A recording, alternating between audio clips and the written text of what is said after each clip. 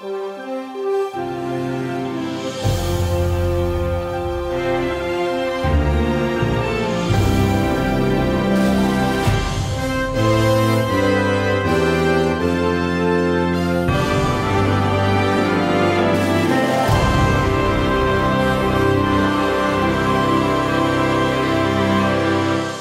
I'm Stormie Omartian, and I'm speaking to you today from my book, The Power of Prayer to Enrich Your Marriage. This is episode 3, Pray for Good Communication Between You.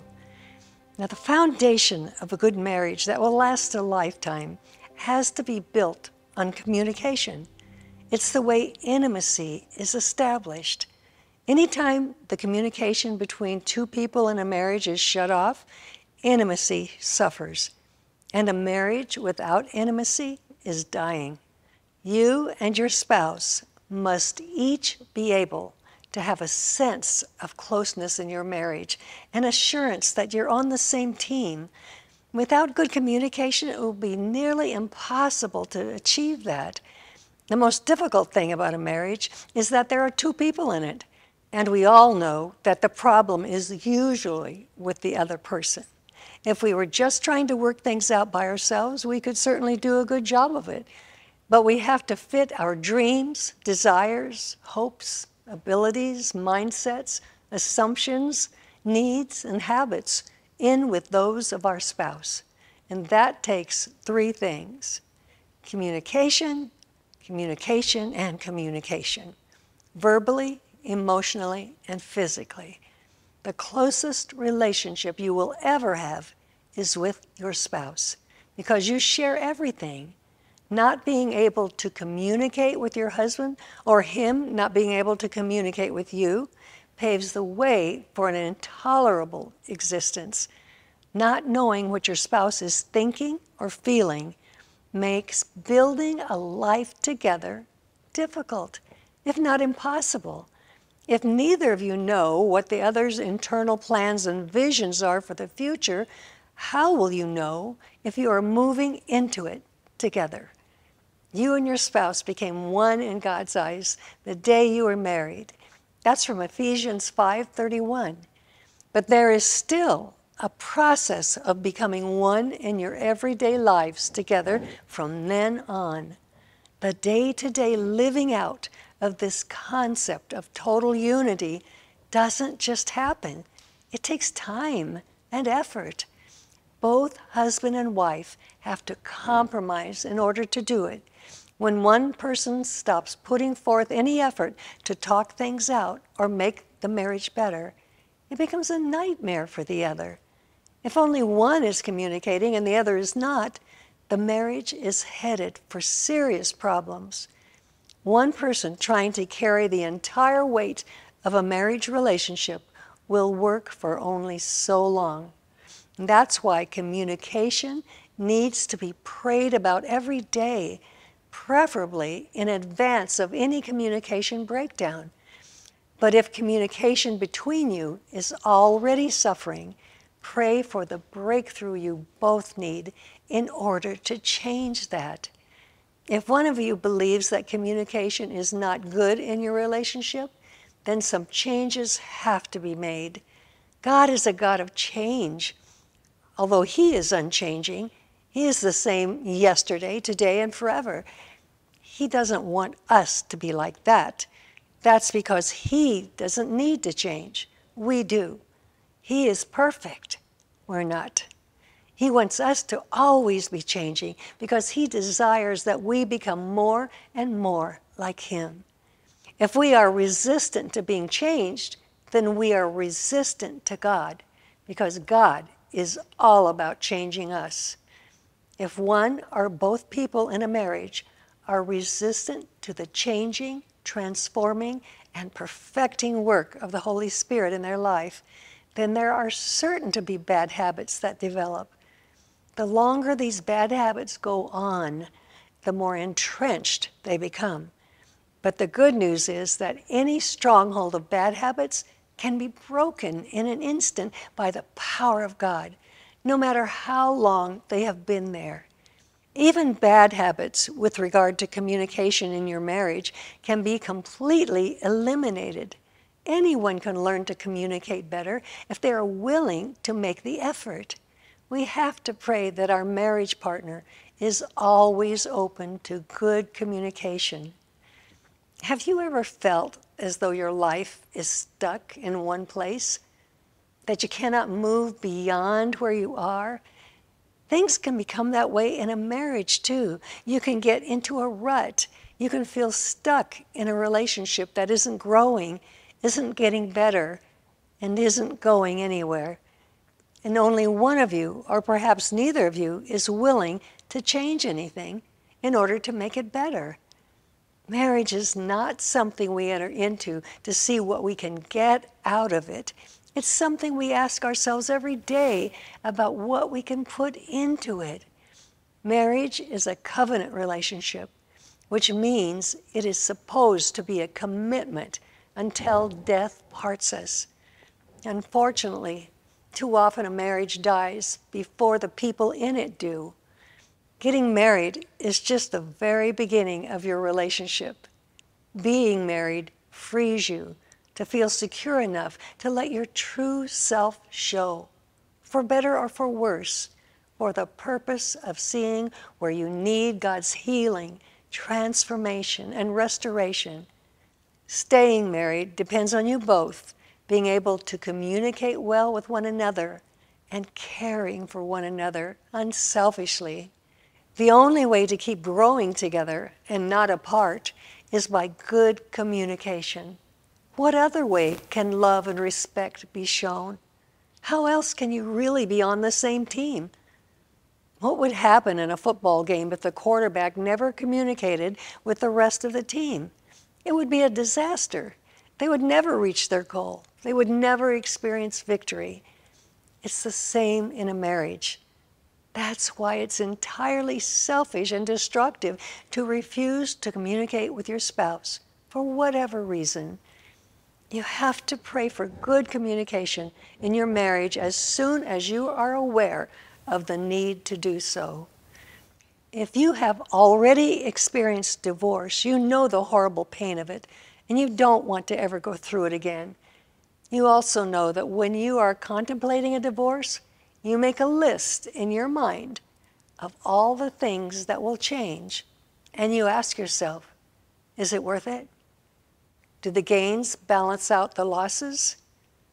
But the suffering that happens in an unhappy marriage is horrendous because there is no escape.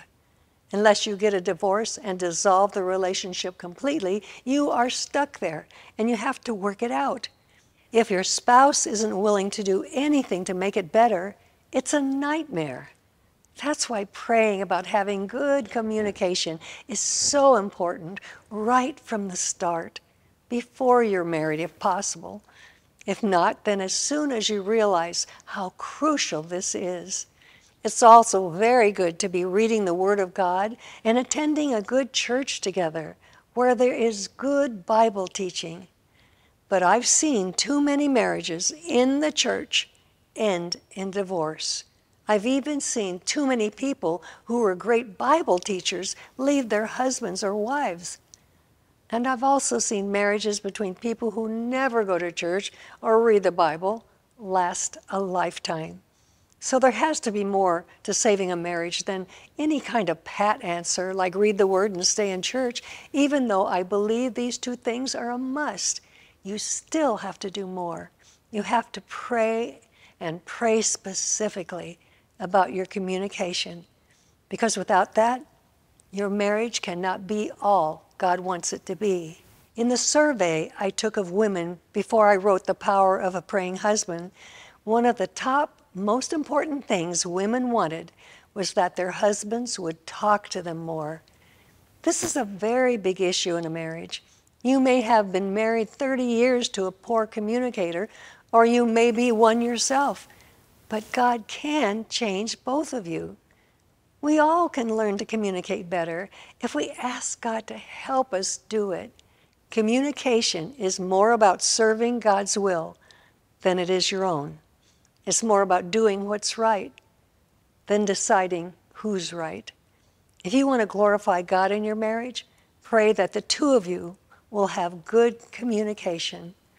That takes two hearts caring enough about one another to refuse to be selfish. If you and your spouse are already experiencing a lack of good communication and you want to change that, but your spouse doesn't, then be glad that God can change you first while you pray for the Holy Spirit to work on your spouse. God can help you to not be so easily hurt by your spouse's poor communication skills. The Lord can give you such joy and excitement about your life in Him that you don't feel rejected when your marriage partner is silent. If you are the one who has trouble communicating, ask God to give you a heart for your spouse that desires to express your love and thoughts openly. There are two specific ways to pray about having good communication that make a big difference when it comes to greatly enriching your relationship. For example, pray that you and your husband or wife are always kind to each other. How many marriages could be saved if both the husband and wife would just be nice to one another? It's called common decency. The Bible says love edifies from 1 Corinthians 8:1. That means love builds up and makes stronger. Love doesn't speak mean-spirited and sarcastic words that tear down. What we say and the manner in which we say it can either communicate love or total disregard. Loveless words of criticism destroy a marriage relationship, so we have to ask ourselves if the satisfaction derived from saying them is really worth the hurt and destruction they inflict. God doesn't think so. He says that real love does not behave rudely, does not seek its own, is not provoked, and it thinks no evil. That's from 1 Corinthians 13:5. There is no reason to treat a spouse badly. If anyone wants to improve and enrich their marriage, just being nice is a good place to start. When a person is not treated well by their spouse, it keeps them from feeling safe enough to share their deepest thoughts and emotions. This shuts off an important part of their relationship. If you have already fallen into bad habits of critical and insensitive speech toward your spouse, repent of that now and ask God to change your heart. If your husband frequently directs negative and critical speech toward you, pray for an awakening in him. Pray that the grave consequences of such careless words will be revealed to him. I know it may seem pointless to do anything if you are the only one making the effort and your spouse seems to be doing nothing. But I have found that when you do the right thing, even when your spouse doesn't, God blesses you, and that makes a big difference. Another way to pray is that you and your spouse will always be truthful and honest with each other. A marriage absolutely must be based on trust. If you can't trust each other, then who can you trust? That's why lying to your spouse is one of the things that can do the most damage to your relationship. The Bible clearly says, do not lie to one another, Colossians 3:9. Every lie has dangerous and far-reaching consequences. The worst consequence is that lying distances you from God. Psalm 101:7 says, he who tells lies shall not continue in my presence. Lying also distances you from one another and stops the flow of good communication. The best way to have good communication with your spouse is to first be in good communication with God. If it's true that out of the abundance of the heart the mouth speaks, Matthew 12:34, then you have to ask God to fill your heart abundantly with His love every day so that the words you speak are loving. Would you pray with me about this? Oh Lord, I pray that you would help my husband and me to be able to share our thoughts and feelings and refuse to be people who don't really talk to each other. Teach us to trust one another enough to talk about our deepest hopes, our dreams, our fears and struggles. Teach us to spend time communicating with you every day so that our communication with each other will always be good.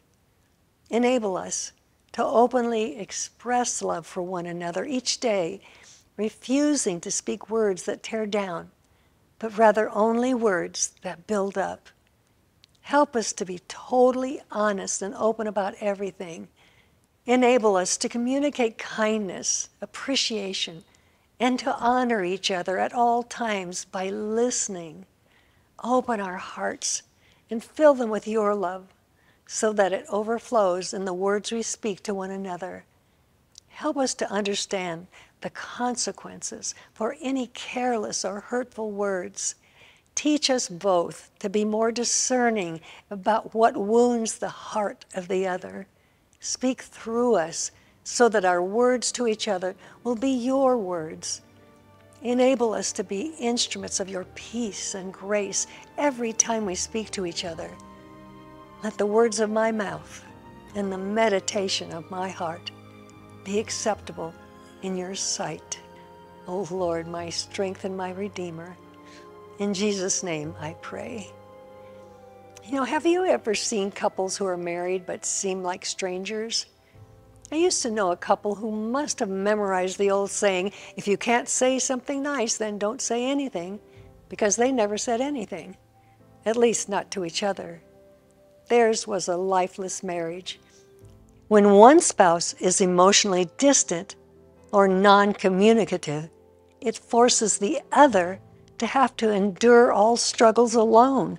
When there is no compatibility, there is no one with whom to share life. And when some people realize that they cannot rely on their spouse to come through with friendship and emotional support, it becomes easy to turn to another person who will. If one of you can't be nice, then you can't be friends, and your marriage will be an endurance test. God has so much more for you. Pray to avoid that.